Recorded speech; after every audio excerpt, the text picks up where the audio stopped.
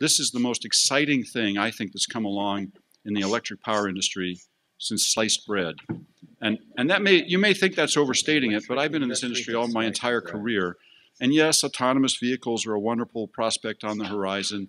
And yes, renewables and energy storage is just an incredible accomplishment on the part of so many different aspects of the industry. But community choice aggregation affords us opportunities as consumers that we've not had before.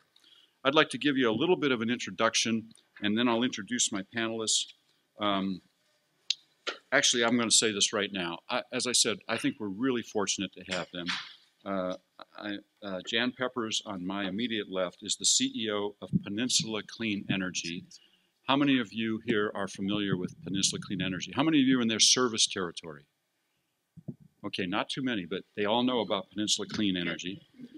I'm also proud to say that Jan is my council member in the city of Los Altos and mayor-to-be, I think. Yeah, and thank you for voting for me, Jan. You're welcome. She's also, I didn't realize this, a member of the Bay Area Quality Management District. I know she's been a successful entrepreneur. She's taught an energy class here at Stanford. Jan, your accomplishments are astounding. I'm really pleased to know you. Lori Mitchell, the Director of Community Energy from San Jose, is relatively new. I just met her today, but I've been well aware of her accomplishments as well in San Francisco, and now for about a year? About a year and a half, yeah. Kicking off the San Jose, what do we call it? The Community Energy Department. And we'll talk about that a little bit, why that's set up differently. And then last but not least is Girish Balachandran. Girish is the CEO of the Silicon Valley Clean Energy. Let's see the hands for Santa Clara County. Well, we have a few hands that are going to be covered by these two folks. I've known Girish now for a couple of years. He's also got a brilliant background in serving local power agencies in California. And of course, he runs the agency that serves my little town of Los Altos, and so I'm very interested in hearing what he has to say. Let's see, I have a few questions just that I think will be helpful to my panelists. How many of you live in these two counties? We've already been through that. How many of you are here because they want to understand what a CCA is? Most of you all know. No problem. Well, because you know, we get into nomenclature and we assume that everybody knows what we're talking about. Community choice aggregation. I have a quick figure I'll show you that might help that. How many of you have questions you'd like to ask our panel? A couple, good. So I want to make sure I leave time for that, and we will. Of course, I think you've chosen the right panel to be at this afternoon. These folks are offering programs to help each of you do something that will reduce greenhouse gases. Instead of the other panel, you know, that has a Nobel Prize winner over there and, and other brilliant directors and professors, they're just talking about ways how to mitigate climate change. In this panel, there's things that you're going to learn that you can do about addressing climate change immediately. I mean, really, quite literally from your chairs right now. Well, of course, and just in case there's any word that gets out about my ridiculing the other panel, I was just kidding about that. I'll give you a little background on CCAs and hopefully provide some information that will be helpful so that you don't have to answer all those kind of questions. I'm going to give each panelist an opportunity to give a brief overview of their organization, but really we want them to drill down on the program offerings that they have mapped out for their customers. And of course, we're going to revisit some of those in detail, time permitting. We'll open it up to your questions, and then we'll give each of the panelists a couple of minutes at the end to provide some closing remarks. So like I said, it's really easy to assume that everyone knows what community choice aggregation is. And I asked the question incorrectly. It's okay to not understand what it is. It's a relatively new idea. It's been sticking around. We actually put it into the legislation after the electricity crisis back in about 2002, but it wasn't really exercised by anyone except Marin County, and it was a long time for them to kind of get the ball rolling. There was a lot of opposition. The investor-owned utility was not very keen about it. There were a few heads shake back there. In fact, we had to pass additional legislation, I think in 2006, to stop the investor-owned utilities from spending money to lobby against community choice aggregation.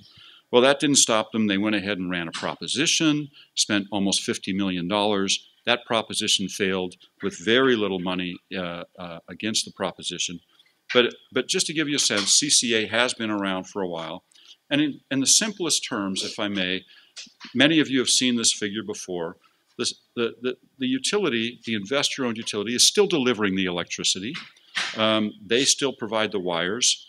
But the procurement basically ends up in the hands of the local agency, in most cases a joint power authority that's created by the county or the cities involved in that county. And Silicon Valley Clean Energy is basically every city in the county of Santa Clara except San Jose. San Jose set theirs up more recently and separately as a department within the city. And then Peninsula Clean Energy is the entire county of San Mateo, all 20 cities, I believe. So I'm not going to say much more about that, except what we want to talk about today is how this is growing. And we've been discussing this at almost every one of these energy summits for the last 4 years, I think. And you can see from this map, and I apologize, it's very difficult to read, but it gives you an idea that this is a snowball that's gaining a lot more mass and velocity as it rolls downhill. CCAs provide local control. They set community goals for the organization. They procure the renewable content that their boards determine, their local boards, and they also develop programs that serve consumers. And as I said, that's what we're going to try and concentrate on today. Let's see. Here's a list of all the CCAs in California. Of course, I don't expect you to read that. There's been some arguments against community choice aggregation early on, that it was going to do this, it was going to do that. And one of those negative comments had to do with the fact that it really wasn't going to be renewable energy. They were going to primarily do renewable energy credits. It wasn't going to create any demand for new renewables in the state. They'd just be gobbling up what's there and make procurement for the IOUs difficult. A lot of different arguments or variations on those tunes. But the reality is CCAs are putting a lot of renewable energy on the map. And you can see I've just taken some material from the CCA's trade group. What do we call it? Cal CCA trade group. Yep. And so you can see that a lot of new generation has been built as a result of CCAs just in the last few years. And I guess I just wanted to emphasize a couple of numbers here. I can't even read these on the bottom of my screen. This is also put out by Cal CCA. And you can see that the number of customers and the total load, estimated peak load, I think we're getting close to about a third of the state now is part of a CCA. And this momentum continues to build. You can always opt out of this anytime you want. And you can see that they've retained on average 94% of their customers. Their renewable portfolio standard minimum on average is 43%, and most of these boards have goals to go to as much as 100%. I think that's all I have. I'd like to just go ahead and, let's see, I went through background format. You know, I think I'm missing some pages here. Okay, no, that's it. So what I'd like to do is ask each of you to give some introductory remarks. I apologize if I spent too much time. I hope that information was helpful. I'm not running a clock like I did at the debate hour. This is your panel. You'll hear very little from me from this point on. But let's do that. Tell me a little bit about your organizations and the programs that you highlight. Some of the programs. You don't have to do it all right now, but go right ahead. We'll start the veteran off first. Ms. Pepper. Okay.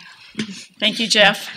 And thank you all for choosing this panel to listen to this afternoon.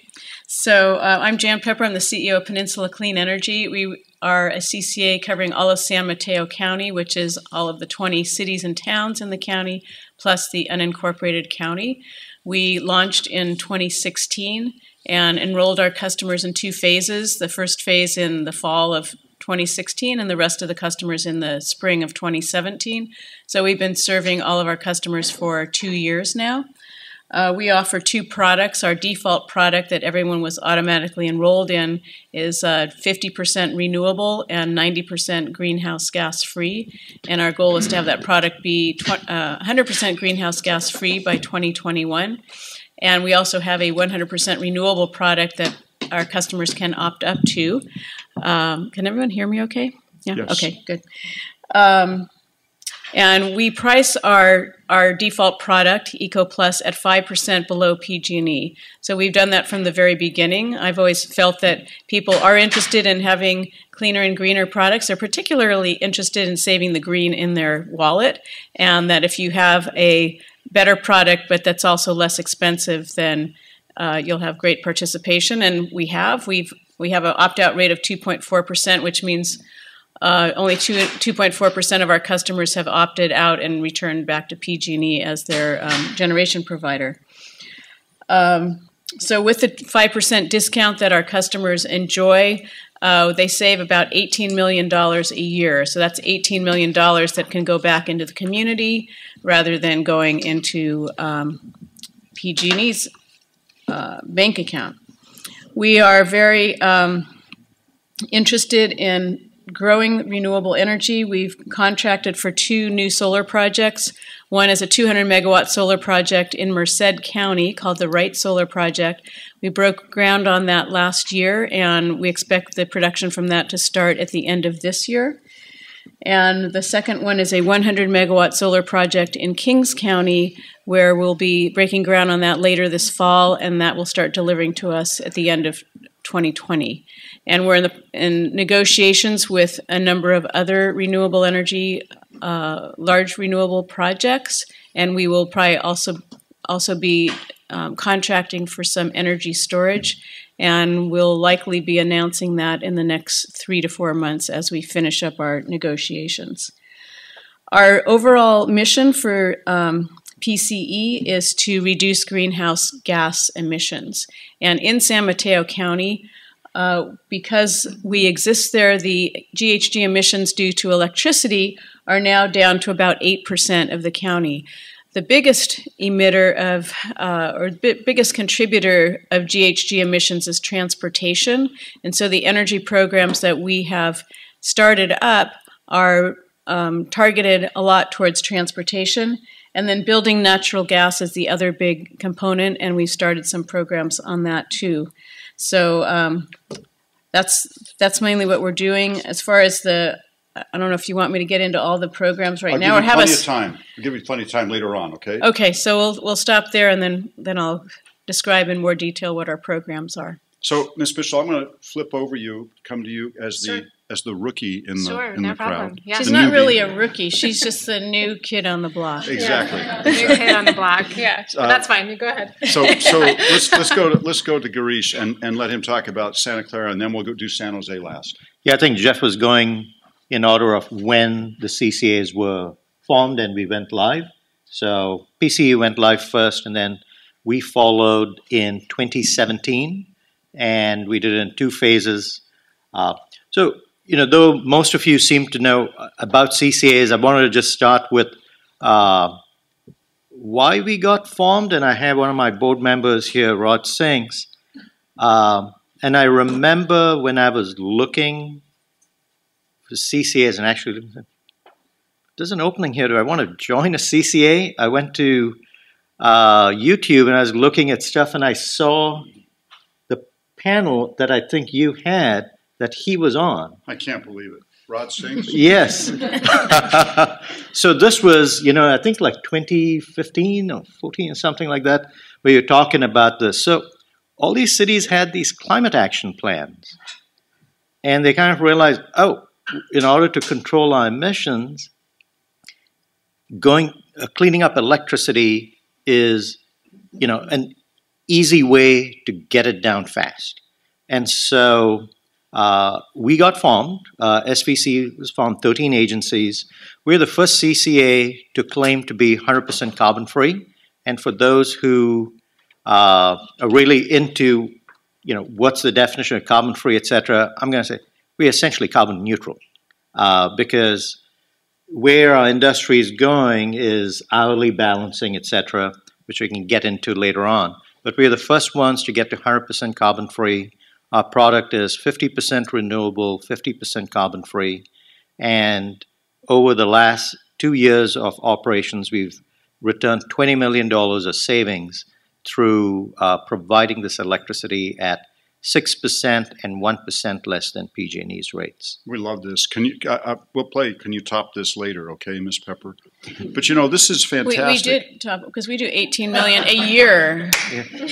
So it's okay though. I'm one of his customers, so I like the savings. There is a balance between spending a little bit more to be 100% carbon free, which PC will be getting to in 2021, but we've been there from 2017.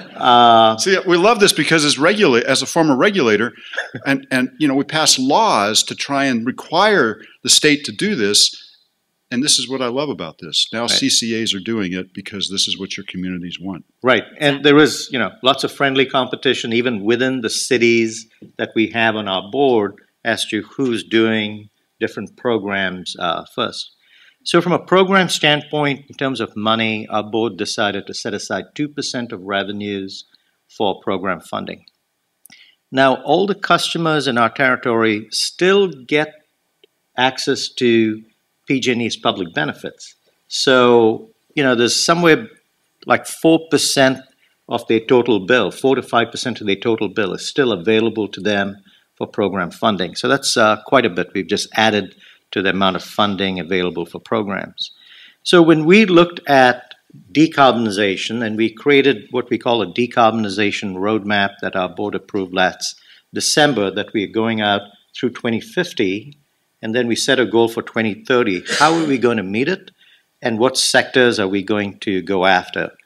So obviously, electricity is one. And what we have today in terms of clean electricity is going to change as we invest in new power plants, renewable plants.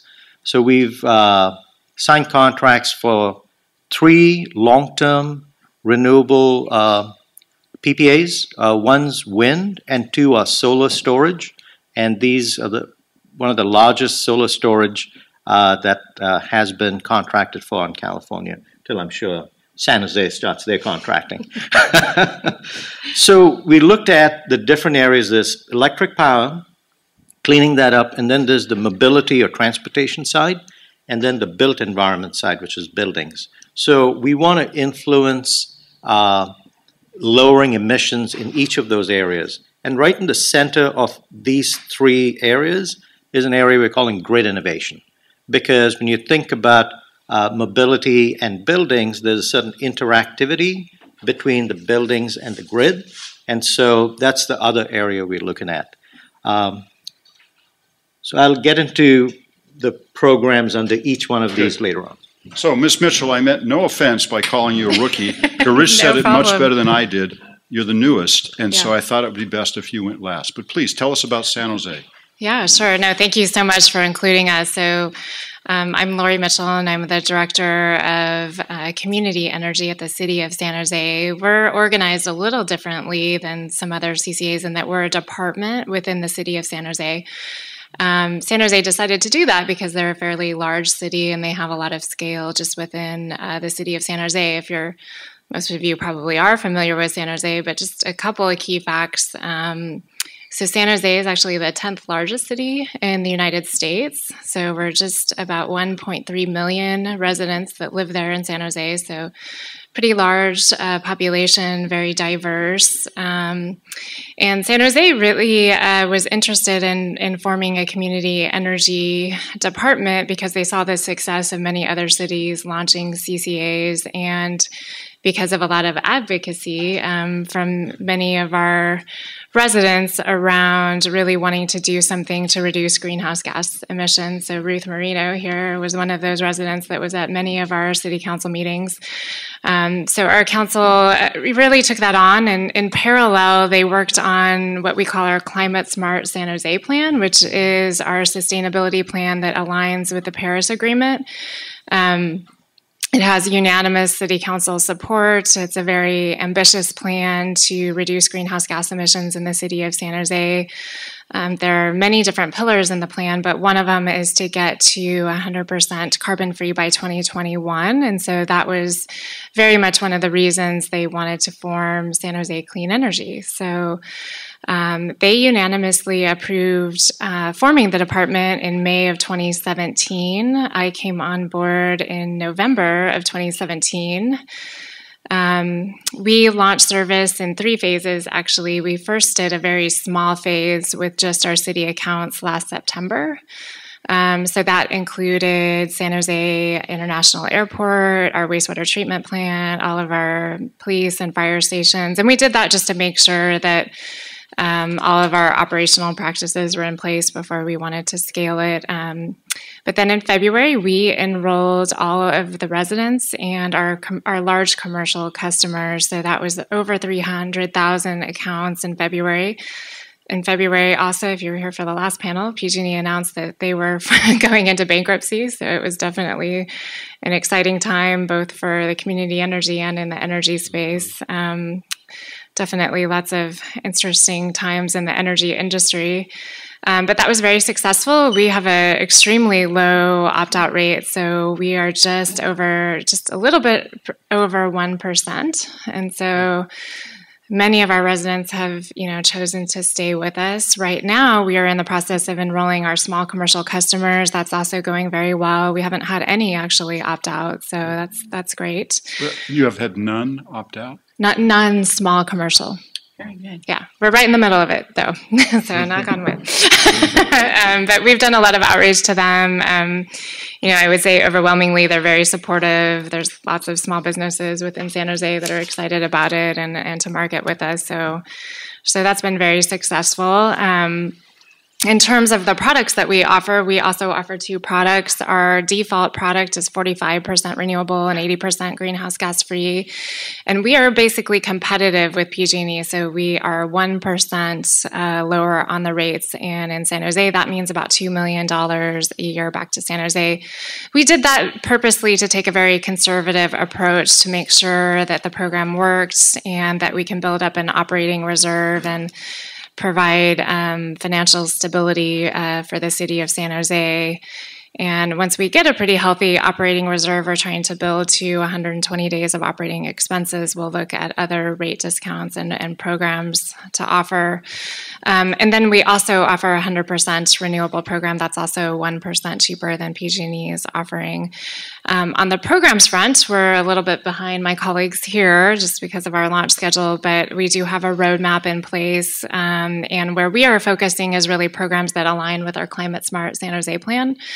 And in that plan, like Jan mentioned, in San Jose, we know that the majority of our emissions really come from transportation. If you're not familiar, many people call San Jose a mini LA. There's lots of freeways, and we know that there's lots of emissions associated with that, and a lot of traffic and transportation issues to work on. So we are really focused there in the roadmap. So very soon you'll see programs from us focused on vehicle electrification and really improving public transportation options.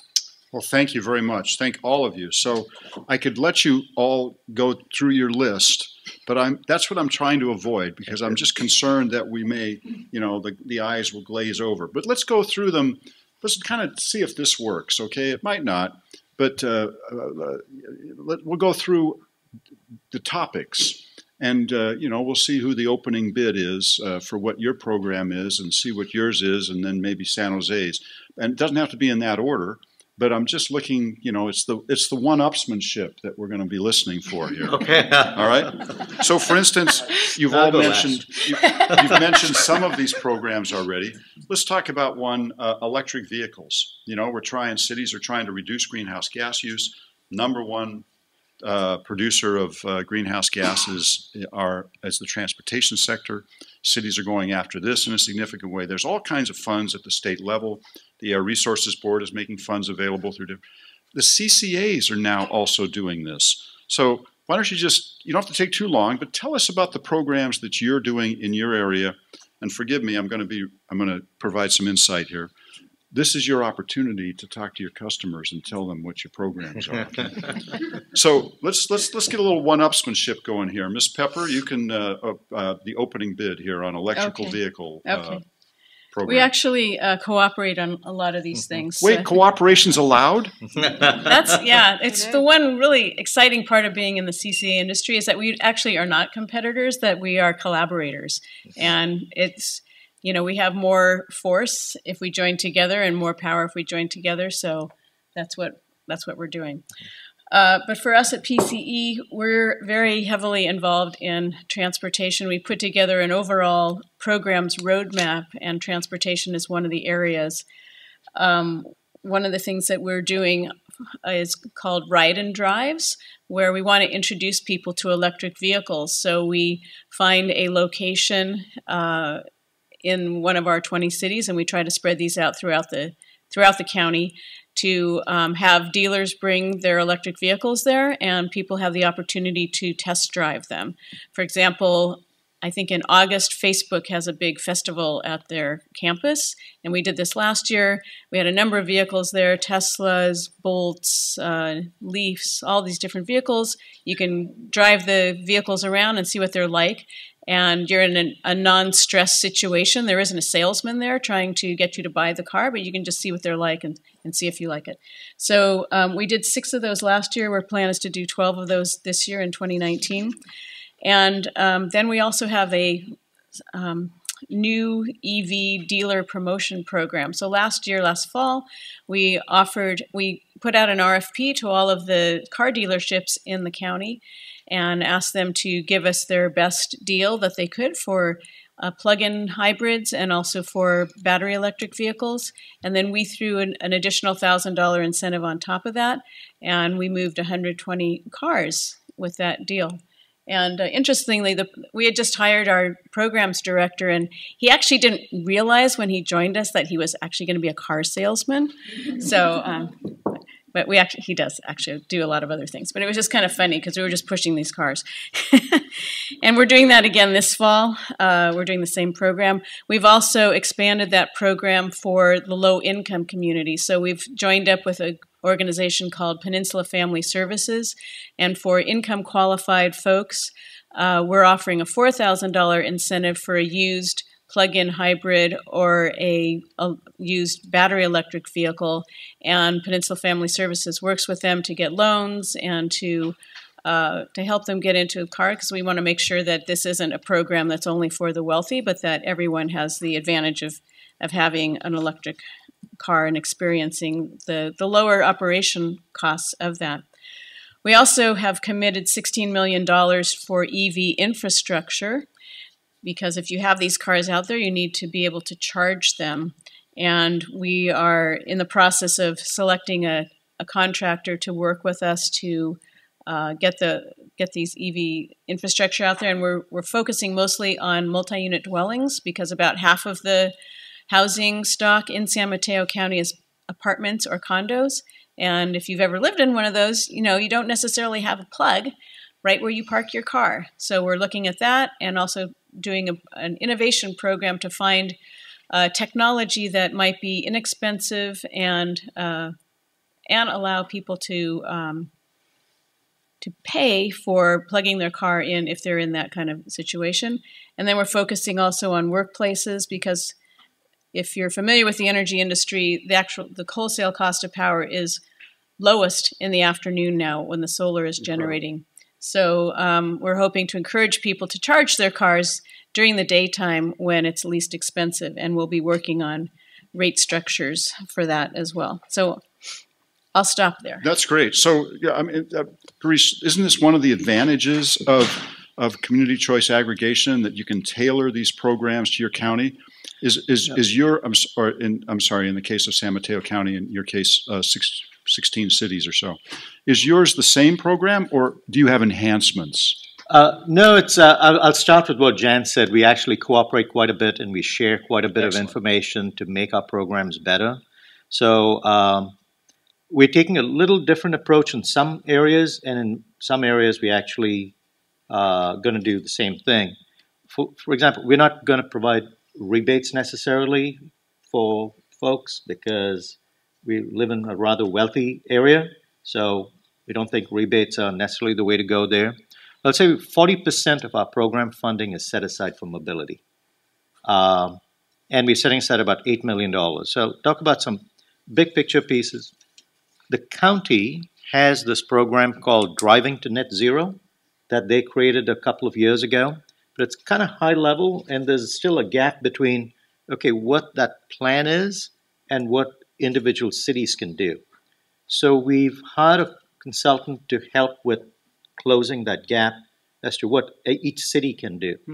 So they've met with every one of these cities to say, all right, what do you need to take it to that next step?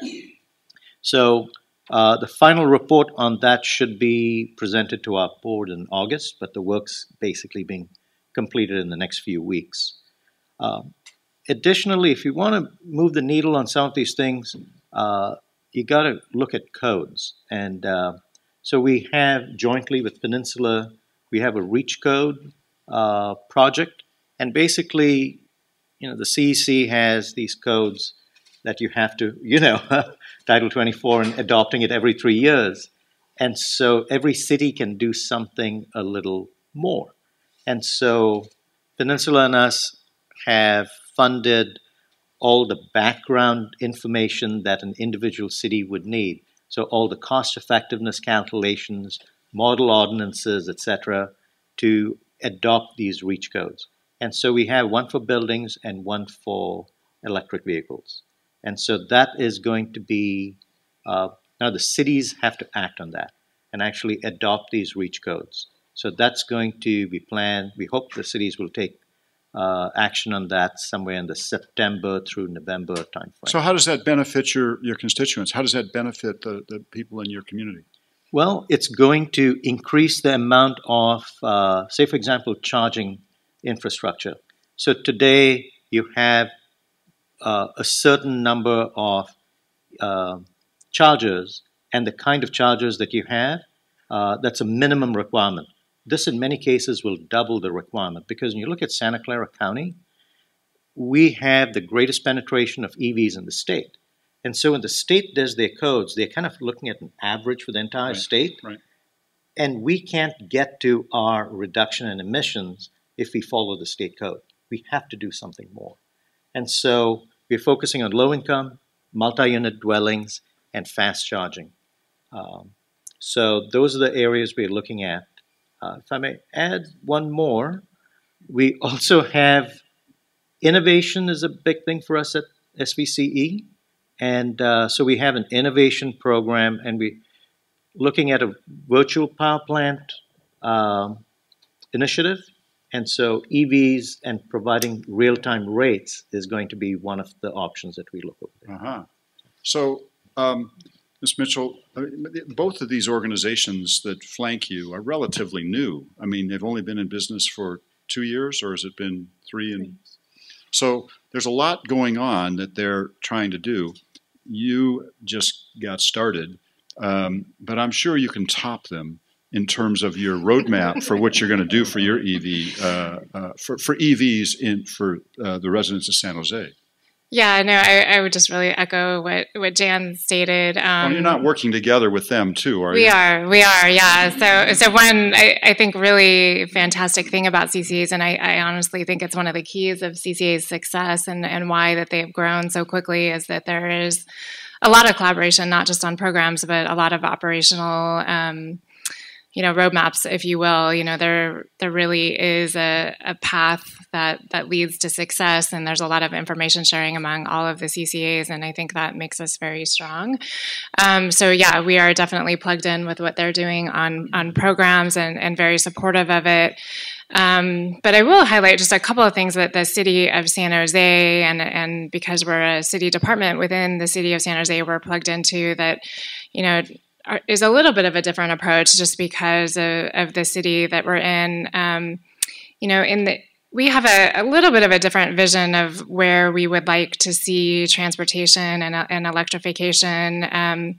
We're actually working on an EV roadmap that's a collaborative effort from many departments within the city of San Jose. And in the short term, we think vehicle electrification is really important in increasing charging. But in the long term, what we are really striving for is less vehicles on the road and more public transportation, more density in the downtown, more public transportation options to get into downtown.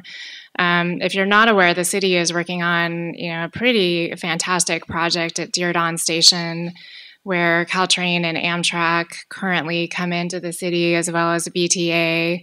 BART is going to be extended into Diridon Station, and we're also working with the High Speed Rail Authority to connect down into the Central Valley and LA from there as well. And so many people believe that infrastructure will really change San Jose for 100 years. So it's a really important project that the city of San Jose is working on. We think it's really key to achieving our GHG emission reductions from the transportation sector. We really think that long-term key is getting people out of their single driver vehicles and using more public transportation options. So where we're focused is, that last mile, other transportation solutions. San Jose is also unique. It's probably worth it to say that we're one of the probably one of the few cities across the nation that's really embraced scooters. So at our last city council meeting, we announced an agreement with a few different scooter providers to allow them access into the city and really embrace them. And many residents embrace those scooters in San Jose. I work in City Hall every day, and San Jose State University is right behind us. We see a lot of college students whizzing around on the scooters and have worked out some rules of the road and safety measures to really make that a viable way to get around in downtown San Jose. In addition to that, the way Diridon Station is being configured, we're trying to make it more walkable, connect more bus lines from the Diridon Station into the downtown. BART obviously will be a huge help with that. So, at San Jose Clean Energy, we're really trying to plug into that. And where our roadmap will go is to really offer solutions that augment that vision that the city is trying to achieve. All right. I apologize. It's not your fault, but we're going to run out of time. We're not going to get to many topics here. So, Garish, let me open this up to you. It's your choice. You want to talk about whole house electrification, rooftop PVs, or energy efficiency? What kind of programs? This is what we're talking about. Can I talk with something else? Sure. So your choice. One of the things our board wanted us to do is do something different, right? So, and especially because we're community-based, we can prototype things. So we created this innovation on-ramp program where we basically, once a quarter, we just tell people, hey, pitch ideas to us, and we'll fund prototyping it. So we had the first one, there were like 15 ideas, we selected 5. But there was one entity that came up with an idea which is way beyond our budget, so we took that separately to the board. So that essentially, I think it's pretty cool. Today, if you're a solar contractor, an EV contractor, or storage, and you want customer data, you basically have to fill out a bunch of forms, send it to PG&E, you get that data, etc. If you're a small company, a one-man shop, two-man shop, and you do a manual process, it's going to cost you thousands of dollars. Yeah. If you're a rather large company, you can set it up. It's going to cost you $20,000, and then you can get the data in about 10 minutes. We're going to fund it where it'll be free for any contractor to do it. So it's going to level the playing field. And there's going to, essentially through an app, if a small contractor signs up with us, they will get access to customer data. Of course, they'll have to authenticate, etc. And if this works, we just hope it can be copied in other places. You know, it sounds small, but that's really a creative idea, because oftentimes these are the kinds of things that hold up the innovative contractors and offerings. Correct. And so that's something that we So let me turn to Lori. Same thing. Is there something you'd like to highlight that San Jose is going to be offering that's going to really get this crowd excited? You know, besides scooters, which I think is a big mistake. Yeah, we like our scooters. Yeah, lots of people are excited about this. I would say just, you know, kind of going on a little bit of a different topic. One issue that the city of San Jose is really focused on is equity. And in particular, the city of San Jose is leading with racial equity in the GARE program, which is a national program where governments are really looking at institutional equity issues and you know what we can do to correct some of that. And so as San Jose Clean Energy, you know, what we think where we're going to focus on, obviously we have to get up and running and build an operating reserve and be stable. But in terms of rates, where we're really focused on our you know, probably not discounts to all of our customers, although we'll probably keep the 1% to make sure we're still competitive and slightly less than PG&E. But we will probably offer very targeted rate discounts. Just to give you a little flavor of our demographics, we have actually 20% care customers in San Jose, and so that's quite a bit. But we know that there are quite a bit of residents that don't qualify for care, but are still qualified low income. Exactly. Sorry, thank you for that. If people don't understand what that is, so there's many residents that don't qualify for those care programs, but are still very much struggling because of the cost of living here in the Bay Area, and particularly in Silicon Valley. So there's a lot of work that we are focused on to try to reach that population and really provide more equitable access to energy for those residents. Jan, anything you'd like to highlight? What do you got coming up that would be of interest to your customers? Well, one of the things that we're looking at is resilience, and you're probably all aware that PG&E is starting a new program, the PSPS Power Shutoff. I'm not sure what all the P's and S's stand for, but basically if it's very windy and there's a chance of a big fire, they're going to shut off the power.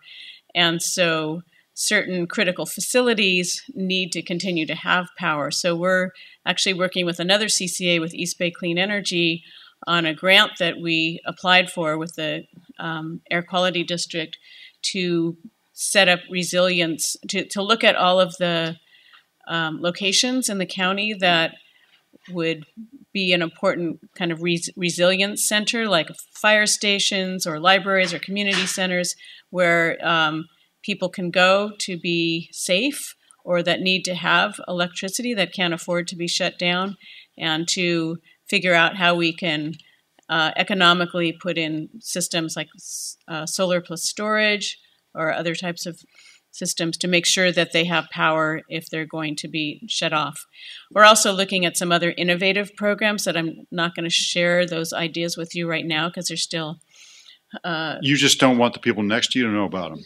We're still working on it. So, but thinking of other customers, say customers who are on medical baseline or who have, medical equipment that needs to continue to have the power operating if the power is being shut off by the utility. So what can we do for them that's going to be clean, rather than them going out and buying a diesel generator, which kind of defeats the whole purpose of trying to clean up our environment. Defeats a lot of purposes. Right. If you have questions, go ahead and start lining up at the microphone, okay? Because I think it'd be a good idea for us to make sure that we hear from them rather than just me. Mm-hmm. But I've got a lot of other things I was hoping we'd get into. Whole house electrification, rebates and incentives to build local renewables. What are we going to do about addressing more energy efficiency? These are the kind of topics that I know CCAs are addressing. But let's hear from you. What do you want to know? Do you want to know why it is that Peninsula Clean Energy is contracting for renewables outside of their service territory? Tough questions, easy questions. I'm just pausing to let folks consider what they want to ask. Please identify yourself and ask. Sure. My name is Richard Rabbit. I'm an energy attorney the law firm. I represent developer clients who contract with CCAs to develop power projects. So my question is sort of related to that. I was curious to hear, before the PG&E bankruptcy, there was this issue about CCAs being new, relatively new organizations developing their creditworthiness and their reserves and so forth. And I wanted to hear sort of your perspective on how you've moved in a direction to be able to be a creditworthy counterparty, and what your sort of, what your challenges are in that area and how progress you can. I know that the MCE has got a credit rating, so I assume that's another thing you guys are working on. And then for Lori specifically, since you're structured differently, I'm curious to hear, does that mean the city of San Jose is sort of on the hook financially for the PPAs that you enter into, or is there some separate structure? I'm curious to that. So I know you're going to Lori, but I think Jan has something to say on this as well, right? Yes, PCE received our credit rating from Moody's in May. So we are Baa2. We have a higher credit rating than PG&E. Of course, that doesn't. This is a competitive group here. We have a higher credit rating than all of the IOUs, actually. All right. That's good. That's good. But we do have, a financial reserve policy. So our policy is 120 days of operating reserves. We're doing our budget right now. I think we're actually at 225 days of operating reserves on hand. And I was happy to hear Lori say that, one of the things that you're going to work on is make sure your reserves are there first before you implement programs. And that's what we did. That was the advice I got from another CCA when we first started out. They said, make sure you're financially strong before you start implementing programs. So have a lot of money in the bank, and so that you can weather the storms, because the energy markets can be volatile, and we need to make sure that we can, follow those prices and still be able to provide value to our customers. Lori, did you want to respond to his question? Sure. No, I'm happy to. And yes, I think Jan, you told me that very early on when I came on board. Make sure you get your financial reserves. So I think that's great advice. We are definitely taking it, and I think we're on track to build those fairly quickly. But just to answer the question around how we're organized and how that's different or not than another CCA. So yes, we're a city department within the city of San Jose. But one thing that people I think sometimes aren't aware of or just don't understand is that cities often operate what they call enterprise departments. So departments essentially that operate off of the revenues that we receive. So airports are a good example. Both San Jose International and San Francisco International are departments within in San Jose, and then in San Francisco, SFO is a department within the city of San Francisco. They operate on the revenues that they bring in. Another example is water and wastewater utilities. So in San Jose, we operate portions of the city. We provide municipal water. We also treat wastewater for all of the city, and then offer garbage and recycling utility services. Those are all what the city designates as enterprise departments, where they are really stood up on the revenues that they receive, versus what cities call often general fund departments. You think of those departments like your police, fire, library. So we are organized as an enterprise department. So what that means for our energy contracts is that they can look to our fund to fund payment from that. They cannot look to the general fund, and then vice versa. The general fund cannot look to our enterprise fund. Yeah, so that's how that works. You want to hold your powder? Powder. We'll take another question. Please identify yourself. Yes, my name is Doug Norton. I work with North America. We're an engineering and consulting firm. And by the way, Jeff, I did come up from Los Angeles specifically for this session. So thank you. Thank you for coming. So my question is: it's not very often you get these three executives together in one place. So my question is more pertaining not to the specific programs, but the journey and process you use to get there. So I'm currently working with the Clean Power Alliance in Los Angeles, which will be the largest, although fairly new, maybe even newer. This is a competitive space, isn't it? So we're helping them to identify and select a series of programs. So my question is, can you explain a little bit of the trade-offs? And I think there was discussion about a roadmap. Can you explain how, we're currently doing some outreach with a whole range of stakeholder groups, from environmental and labor groups to the board and the community advisory committee. We've got dozens, probably 100 different ideas for programs. how do we sort through all of those to select the ones we want to implement, and how do we phase those in? So that's not exactly what this panel's about, but he came from LA. So. By the way, I'll give you my card. Be happy to share with you all the information we have and how we got there. Perfect. And essentially looking at what our objectives are, and what we want to emphasize, right? So emission reduction was a big thing for us.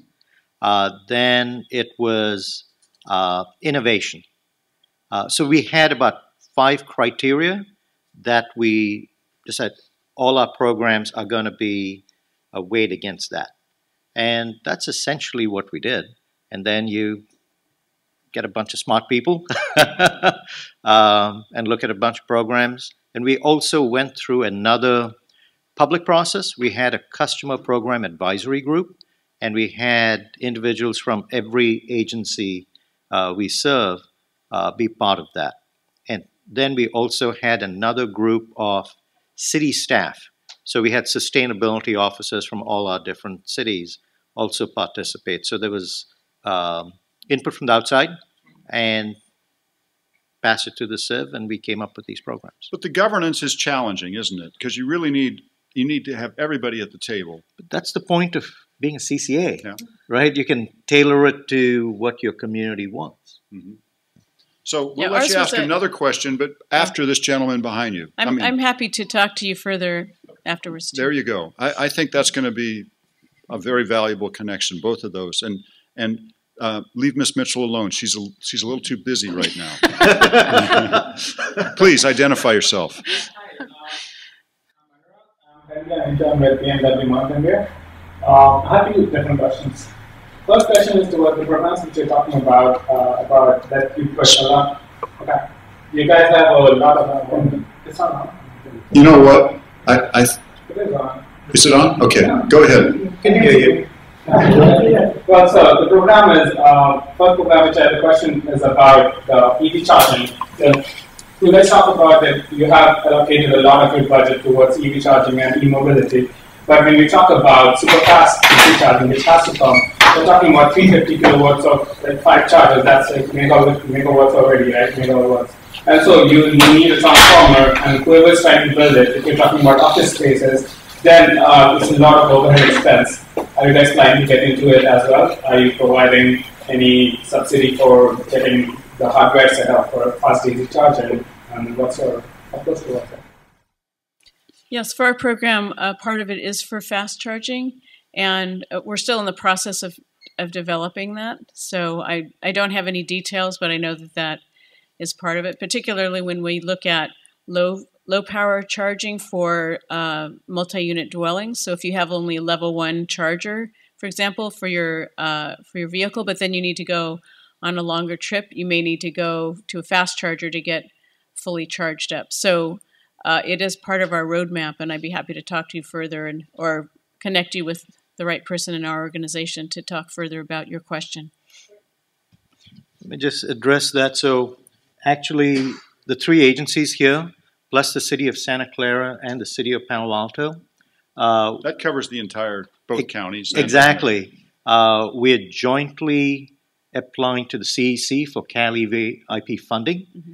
And the bigger we are and the more we can show in matching funding, chances of success increase. So there's going to be there'll be money coming in over the next year to 2 on that. Some of the money that our board has set aside is for fast DC charging. And this is part of our strategic plan where we've got this contractor to help us figure out where exactly we want to site some of this DC fast charging. And we're looking at how can we do things like Lyft and Uber drivers. How can we get them to get out of gasoline-powered vehicles into this? So the location for the fast DC charging for those kind of use cases are going to be different.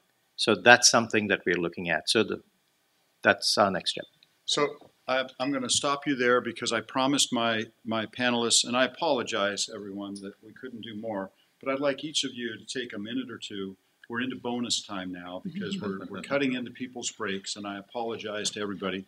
But we're not starting up again until 3:50, so we'll leave you plenty of time. But if you will, please take a minute or two and just your concluding remarks that you'd like everybody to take away from this. Who would like to go first? Do I have to call on someone? Lori, would you mind going first? Sure. Yeah, I would just say, thank you very much for, joining on this panel. I think it's really important. One of the great benefits of CCAs is that we can be very engaged with our community. So, thanks for being here. And I would just encourage you to get involved in your community. I know in San Jose, we love to hear from our customers. We really want to be customer friendly and develop not only rates, but program offerings that are really responsive to what the community wants. And I guess, one final thing, we're also resources. Jan mentioned that the de-energization issues and the public safety power shutoff, that's a huge effort that will go on this summer to make sure that our communities are aware of that and are prepared, that our emergency response is prepared. And I think one of the great benefits of CCAs is that we can really be a resource for that. There's a lot of energy expertise. I know I'm spending most of my time kind of focused on that just recently, just to make sure the city of San Jose is very prepared for that. But I think that's one thing that CCAs really can be, because we do have such strong community connections and very local connections. I think we can be a huge resource in really helping people understand energy issues, but also be prepared when we see these types of challenges like the public safety power shutoff issue. Let's go to Girish. Okay. I think CCAs are not the answer to all our energy problems in our state, but I think we play a part. I think being an entity that is responsible to the community is a big deal. When I think of PG&E, they may be too big to succeed, whereas our size is, we're not too small. We're pretty decent size where we can actually provide some programs. And this whole power system of the grid is changing so much. We don't know where it's going to be 20 and 30 years from now. So I think, having these 19 CCAs right now and even more CCAs, and everything we do is transparent. We do it in public meetings. The community actually gets to have feedback in where we go. So I think we're really adding value in terms of different kinds of ideas that can be brought to bear when it comes to reducing emissions, whether it's transportation, buildings, or even clean power offerings to our customers. Ms. Pepper. Thank you. The one thing I would like to close with is that even though we are separate entities and we do focus on our own communities, there is a lot of collaboration between the CCAs. And in fact, we talked about some of the programs that we're working on together here. We're also collaborating on procurement, and the three of us plus two other CCAs have put together an agreement to purchase this one product called Resource Adequacy together, and we're going to be looking at other opportunities to collaborate for other power procurement. But it still allows us the whole idea of local control. And I don't know if any of you were here for the previous panel when one of the panelists said, "Oh, the state ought to do all of that procurement." On the PG&E bankruptcy panel. Yeah. We totally disagree with that. And I don't know how many years worth of procurement experience we have just sitting here at the table, but CCAs do have people who have been in this field for a long time, and we all know what we're doing, and we work together, and we try to do what's right for our community, and we try to do what's right for each other. So we're hoping that we can continue to have that local control be a part of what the future is, and that as the utility industry is looked at in terms of restructuring, which is going on at the legislature and at the Public Utilities Commission, that there will be people like you joining with us to help to advocate that the local control is very important, and the procurement authority should remain with each of our organizations. So thank you so much for your attention and for being here today. Yes, and I'd like to add my thanks. I'll conclude with one remark. I had told you at the beginning of the meeting, beginning of the panel, there are things that you can do. I mean, we all know you can go buy an electric car, you can change out your LED light bulbs. One of the things you can do with a CCA right now is you can go on their websites, and you all live in the service territories of these 3 CCAs, and you can choose 100% renewable electricity at a small incremental amount. I just don't understand it. Check the box. It's an easy thing to do. And that forces them to go out and contract for more renewables, and essentially all your electricity becomes renewables. Of course, you can go one step further and electrify your entire house and get rid of the gas meter. And I think that's coming too. And I know that programs are being thought about in that regard too. I've already started down that path myself. So please, join me in thanking these 3 CEOs that have come to join us today. Thank you all.